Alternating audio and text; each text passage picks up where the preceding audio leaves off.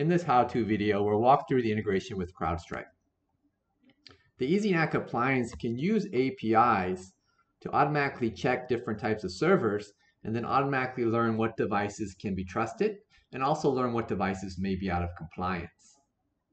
Then using ARP enforcement, any device not meeting our policy requirements can be easily quarantined or restricted. Let's show you how this integration is done. So we'll start this demo on the EasyNAC dashboard. And from here, we can basically see there's currently 3 devices on this little cloud network. One of them is being restricted, and there's actually 2 of them are Windows devices. Let's just drill down on those Windows devices for a moment. And here we can basically see the 2 Windows devices on the network. One of them is a Windows 10 machine, and this is its host name. And this particular device is currently untrusted. And the reason it's untrusted is because we have a policy requirement that all Windows 10 devices have to be both AD joined as well as being managed by CrowdStrike. So it's going to be currently restricted. Let's have a quick look there on that Windows 10, and you can see it can't reach the internet or its default gateway or any servers on this subnet. And he would be redirected to a captive portal where he could register his device, but that shouldn't be necessary for a managed device. It should just automatically, transparently get access if it's being properly managed. So let's go ahead and turn on the integration with CrowdStrike so you can see this device automatically join the network. So we'll go back to the management interface here, and let's go ahead and jump over to the CrowdStrike dashboard. And we'll take a closer look at the devices inside this cloud environment. And here we can see there are 2 devices. Those same 2 devices are in their cloud. And this is the machine that we're working with here, the host name desktop. And it's basically running all the default policies and is currently seen recently. So everything looks normal. So what we're going to do is go ahead and turn on the integration with the EasyNAC appliance. Now to do that, we just need to set up an API. So we're going to go down to Support and Resources and API Clients and Keys.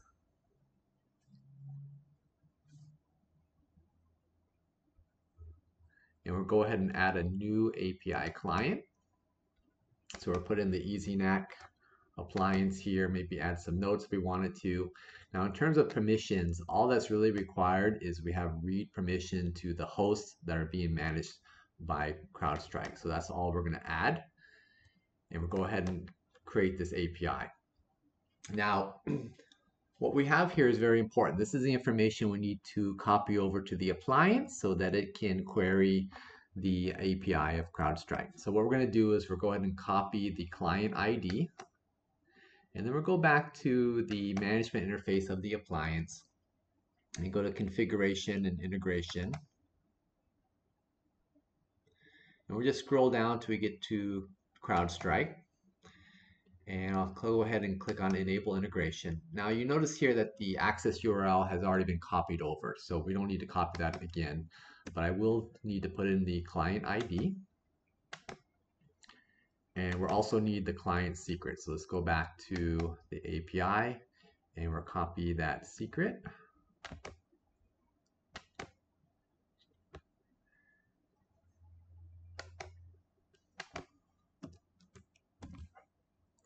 And I'll go ahead and save the settings there.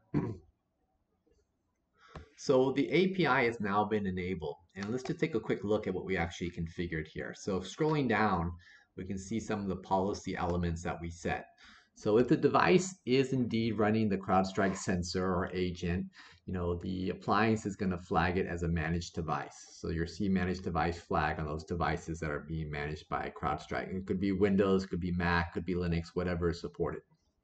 Now, we'll also make sure that the device is communicating with the cloud server. So if it hasn't reported in more than 1 day, we'll flag it as a stale device.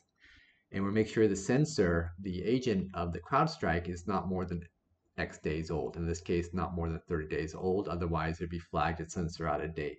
And we'll do some other additional policy checks, like to make sure USB device control is enabled and firewalls are turned on and things like that. So those are the policies that we had set. Now, let's go ahead and go back to the dashboard. And you might recall before there was a device being restricted. Let's drill down again on those Windows machines because they all have full access now.